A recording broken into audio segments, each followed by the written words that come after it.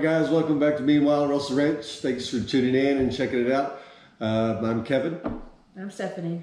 And we promised you guys some more updates, and because we got so much done in the 9 months since the lockdown happened here in Texas around the middle of March.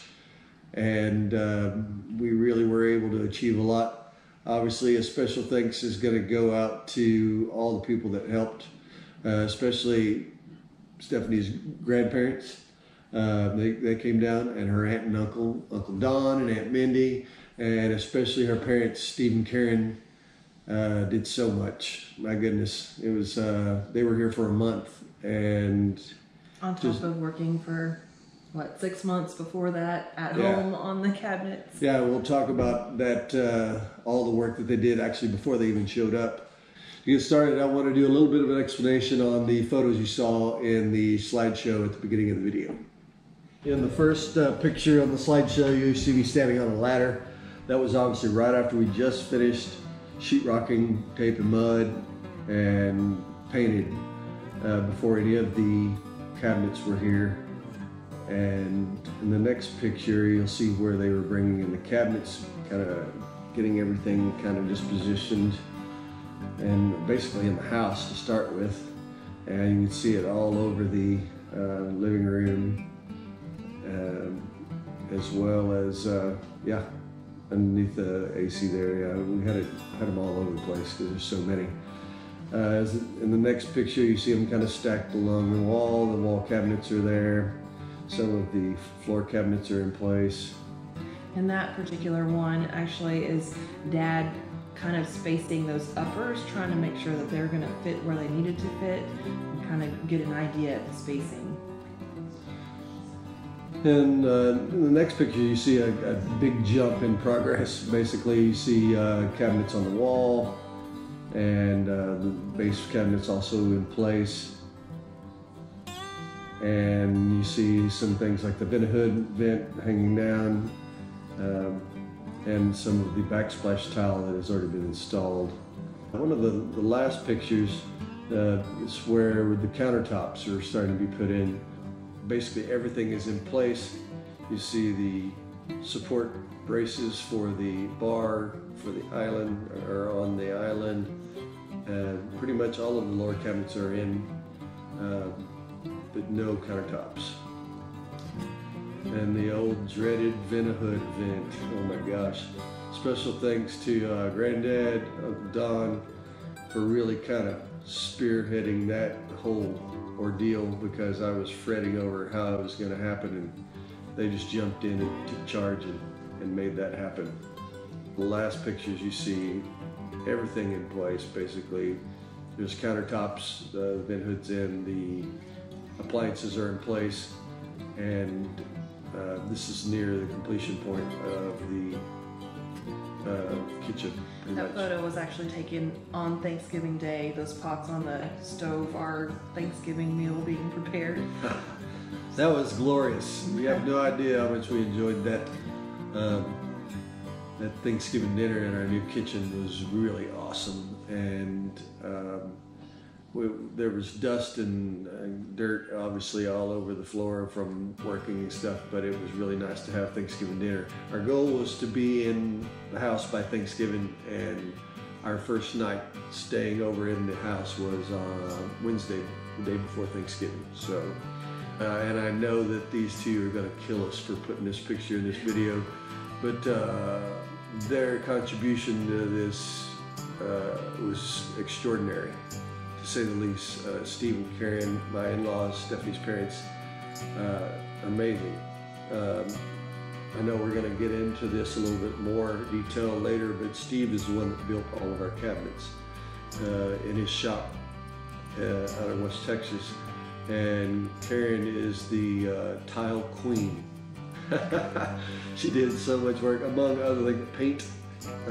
All the paint, most of the paint in the house she did. Most of the paint. She painted the cabinets and glazed the cabinets before they even showed up. Special ultra big shout out for Steve and Karen for making this come together the way it did so quickly. There's not enough thank yous. No, I'm trying to do it justice, but it's just not really happening. I gotta go over the details of the kitchen because it's not your average kitchen. Well, first of all, I think I have to take note in that, you know, this kitchen is not made for short people, and I'm a short people. So a lot of these things, there's room for things later that I can climb up on a ladder to get to, but for now I have things that I can reach. But we also haven't gotten all of our things out of storage yet, so we don't have full cabinets just yet. We have what we need right now. So the uppers are basic upper cabinets. We did put in some glass cabinets here, and we'll get into lighting in a minute as well, but Dad had all those shelves made for us. Other than that, other than the glass cabinets, all the uppers are pretty typical. Kev always makes fun and says that we have all the bells and whistles, things that he never would have even imagined should go into a kitchen. But it was 1 year ago, Thanksgiving, that my mom and I stood in this kitchen, in an empty shell of the house, and started thinking about these things and started researching on Pinterest and figuring out what I wanted. And she would send me an idea and I would say yes or no. And so this is what we came up with. So this slide out is for utensils and cookie sheets and other baking pans. Down below, right now I have just kind of stuff, storage bags and things like that. Things may change of where things are once I get everything else. This is our pull-out spice rack. We season things a lot, so I actually have more spices than this. I gotta maybe start buying smaller containers of spices. No! For a year now, on the floor under all this, it said a lazy Steph, and that was my mom's funny way of saying lazy Susan, which is what this is. Dad had originally planned to create his own lazy Susan contraption, and then just decided it wasn't going to be worth it, and that the one that he discovered, or this one that he found, was going to be better than what he could come up with on his own for the amount of time that he had to create it. But he did also, I'm not sure if he came up with this idea on his own. I have to ask him, but the way this door kind of comes in and sits down in its place. And then this is my paper towels and towel rack. Not sure what'll go down there eventually, but more storage.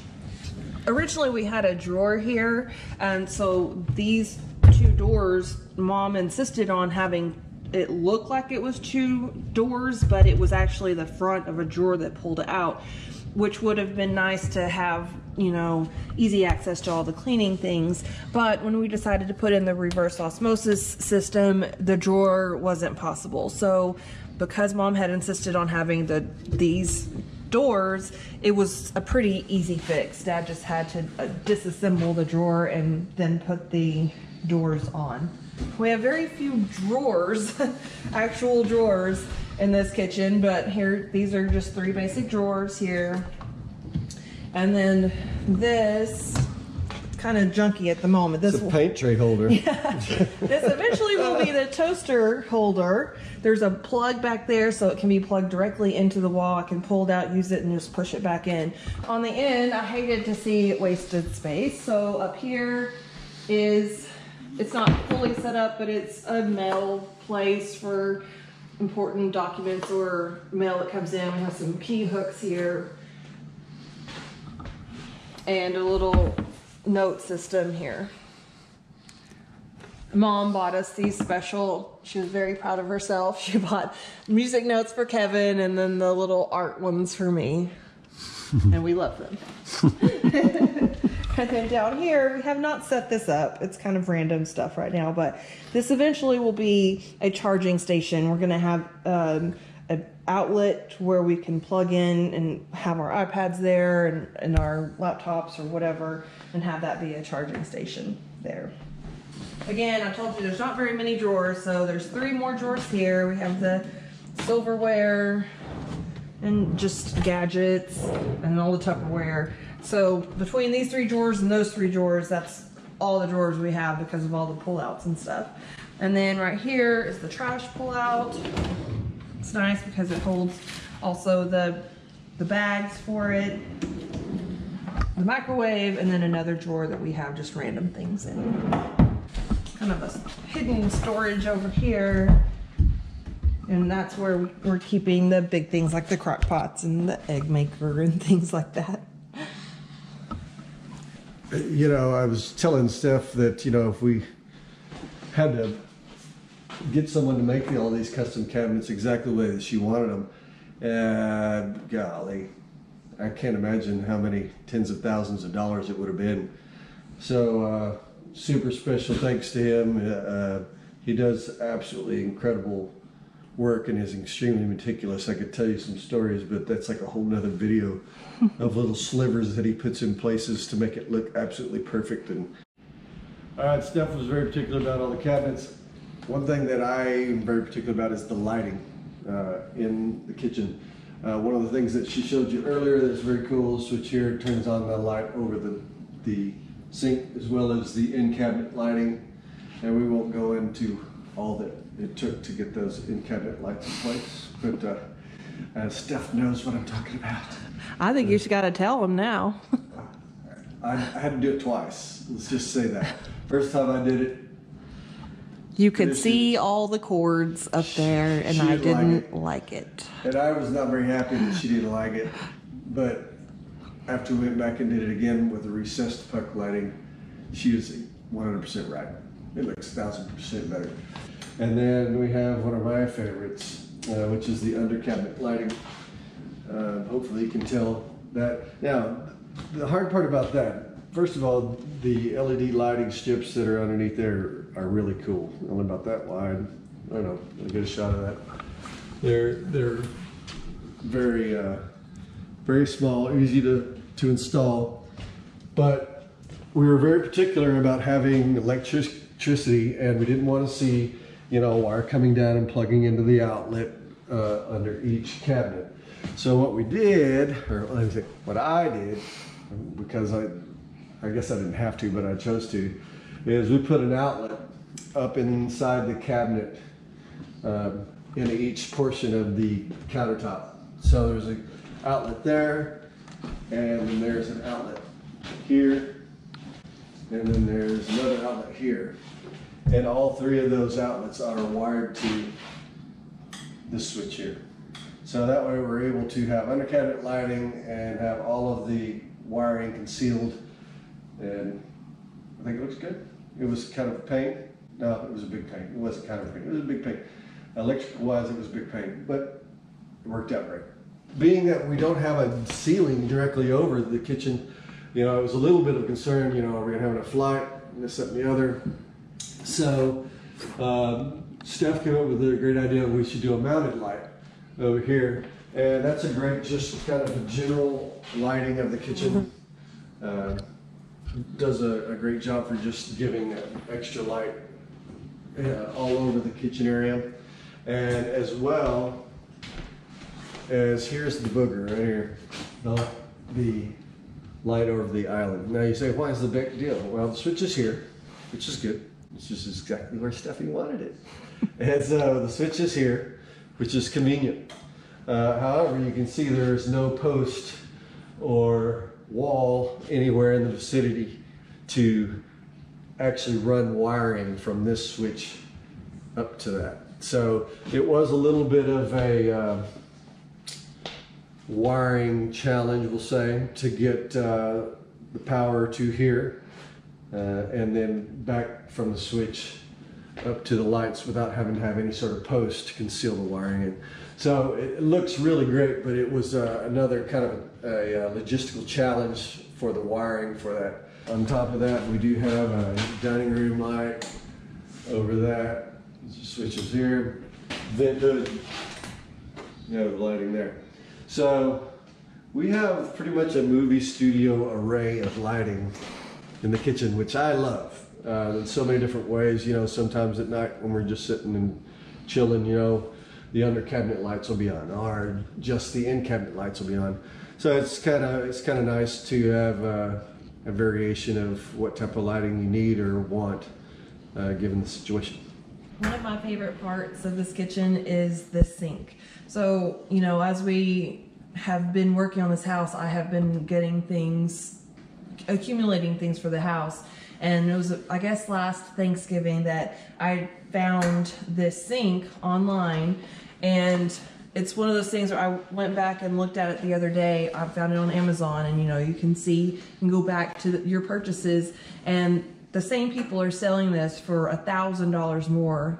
Actually, more than $1,000. I paid $600 for it. I don't know if you want to put that on there, but $600 for this sink, and now they're trying to sell it for $1,800 on Amazon. Whenever we put everything together, Mom said many times she had bought the spray for us and said, you have to spray it to seal it, or it's gonna change and it's gonna, the patina can get messed up.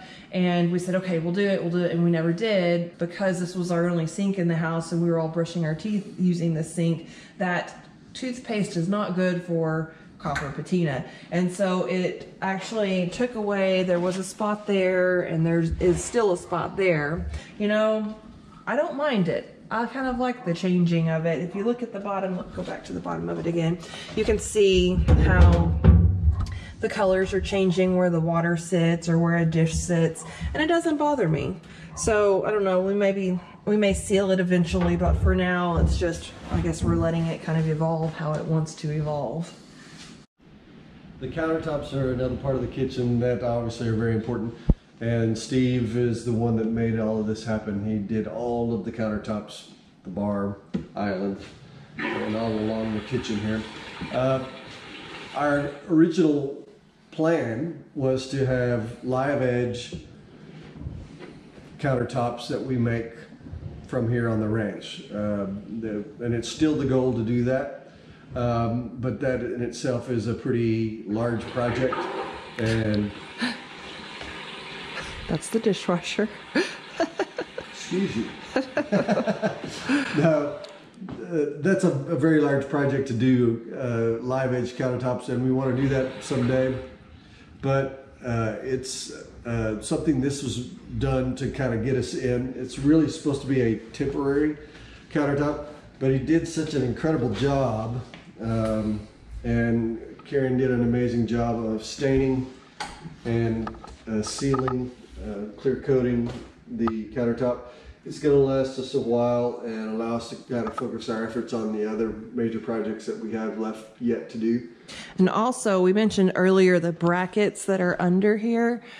He actually made those himself as well with a flat half inch raw steel that he heated and bent into a 90-degree angle. And then, I don't know if you could see the detail, but kind of beat it up and made it look rustic. Yeah. So yeah, they think of everything.